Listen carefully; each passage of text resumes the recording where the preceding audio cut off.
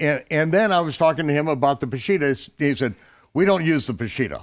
The Peshitta Aramaic text. Let me stop you here. This is the Mukhtar of the Syrian Orthodox Aramaic-speaking church in Jerusalem. And the head scholar of the Syrian Orthodox Church. In Jerusalem. In Jerusalem. Wow. He is the top of the entire school. Wow. Okay? He's an old man. He's in his 80s. Okay? Okay. And he said, we don't use the Peshitta.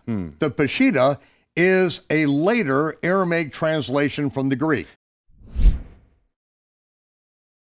Look, I've spoken to scholars about this, and in fact, I sat down with the scholar at the Hebrew University of Jerusalem, and I told him, I said, look, I've been, people have suggested that this Aramaic Peshitta is the original Aramaic that Jesus, that Yeshua spoke and taught, and that the Greek is a translation from the Aramaic, and this guy was an Aramaic scholar, specifically of Syriac Aramaic, which the Peshitta is written in.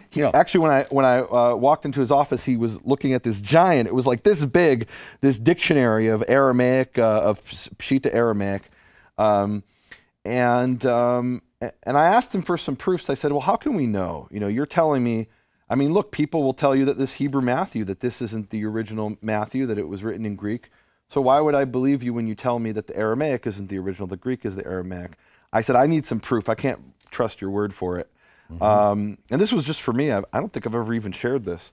I really just wanted to know for myself. And so he started off, he told me a bunch of linguistic things about how the Aramaic that Yeshua spoke was completely different than the Aramaic that the Peshitta is written in. It's a completely different dialect of Aramaic. He said it would be like the difference between German and Dutch. I mean, Dutch is the language they speak in Holland. I don't speak either of those languages. I read a little German. German is called in their language Deutsch, and you have Dutch, which is the language of Holland. Originally, they were obviously a single language, but now they're incomprehensible to one another unless you're from the border area there. But, the German people can't understand Dutch, but they're that similar. The Aramaic that Yeshua spoke and the Aramaic the Peshitta is written in are similar, but they're also different enough to be essentially two. He said if it was any other language, they'd be called two different languages. But for Aramaic, we consider all these different, very vast different dialects one language. And he gave me specific examples I won't go into, but you could look up in any Peshitta grammar, it'll tell you what those differences are. They're profound differences.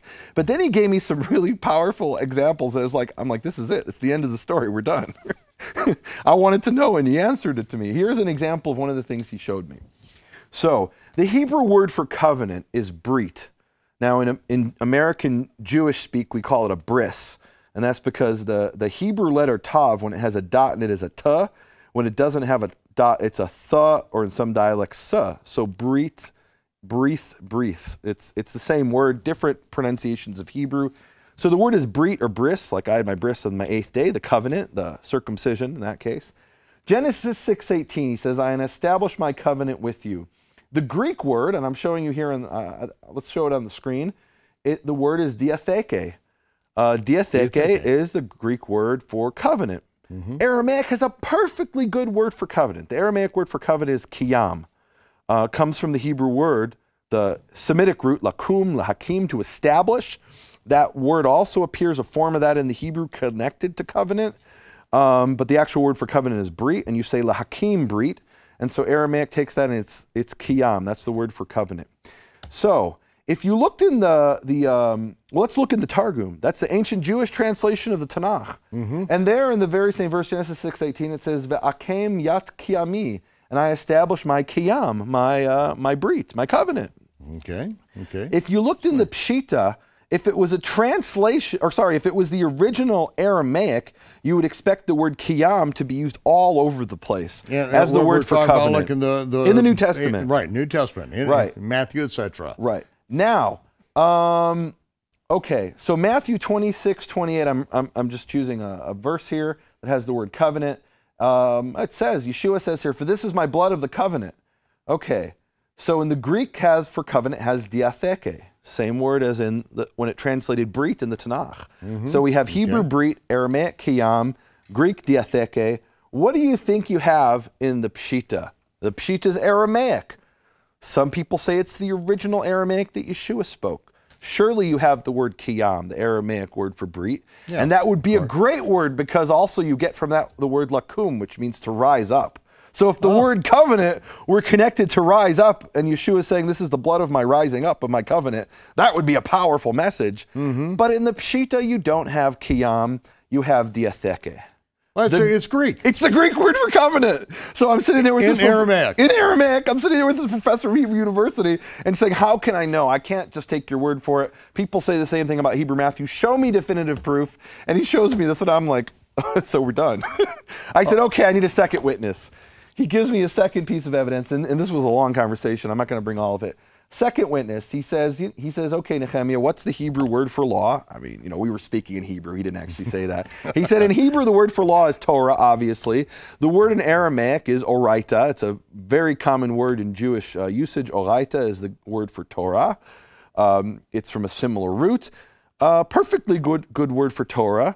What do you have in the Greek word for Torah is actually, we have it in English, nomos. Nomos. And for example, you'll say antinomian is someone who's against the Torah, against the law.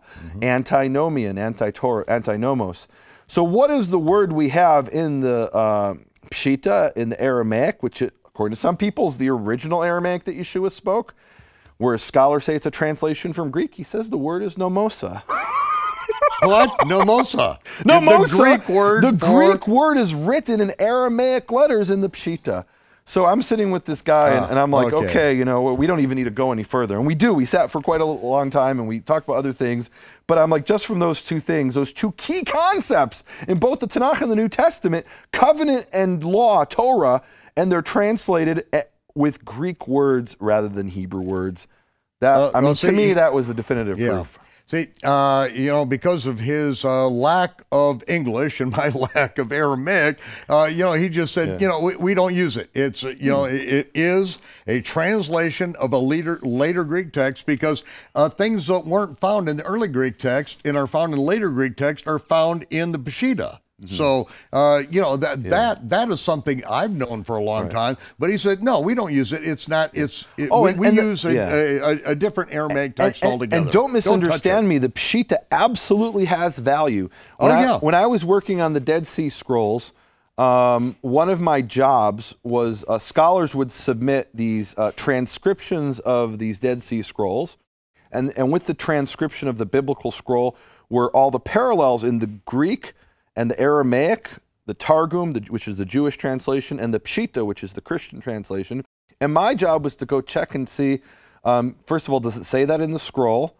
Does it say it in the Greek, the Septuagint, and the Peshitta, and because there's a Peshitta of the Old Testament as well, and does it say it in the Jewish Targum? And so we would reference these things. Scholars reference these things. They have value.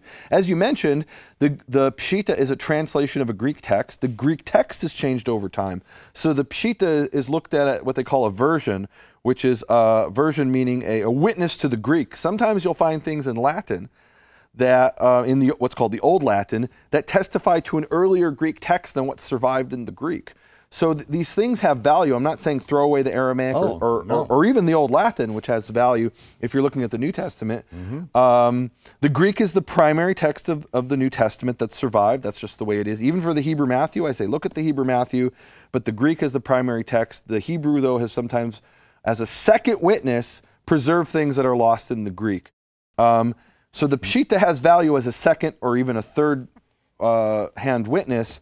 But but to say it's the primary text, I mean, covenant and Torah in Greek words. Come on, there's a good Hebrew word for Torah and a good Aramaic word for Torah. Neither of those are used. I have to tell you a little bit of a story because I was part of an antinomian cult in the past. It was a ultra-dispensational replacement theology. Ultra-dispensational? I don't even know what that is, but okay. Okay, well, this is a mess, I'll tell you. And it got into all sorts of grace perversion, okay? That's how I know this stuff so well. Yeah. But it was George Lamza who finished the proofreading of his Peshitta New Testament in the home of Victor Paul Wierwille.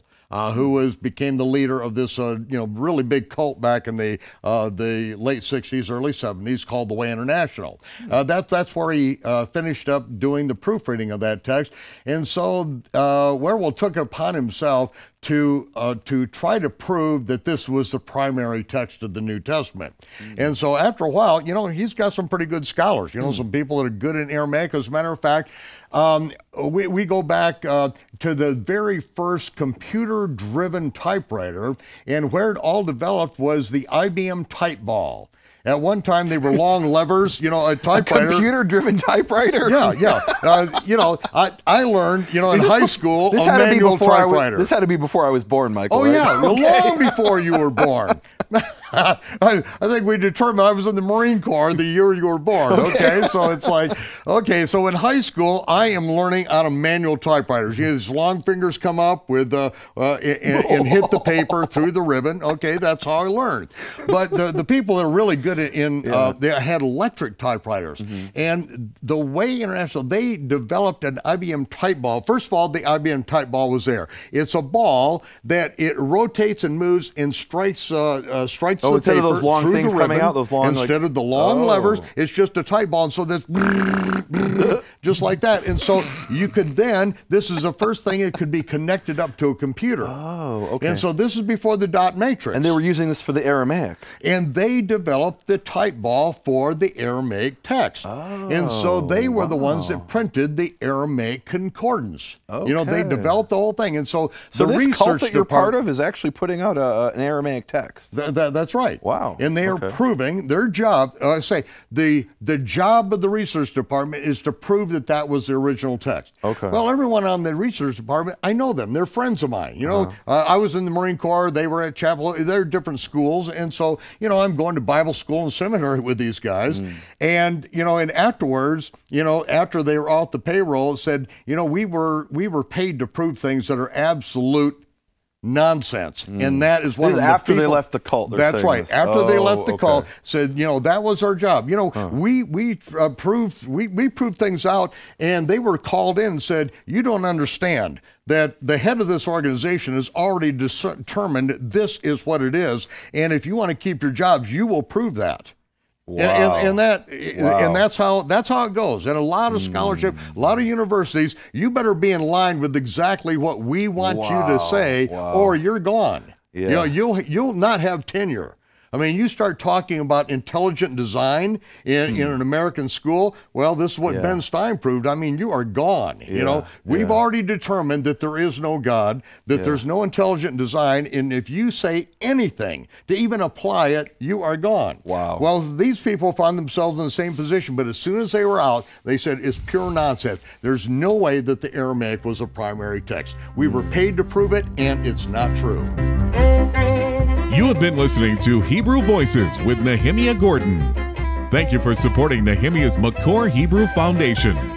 Learn more at nehemiaswall.com.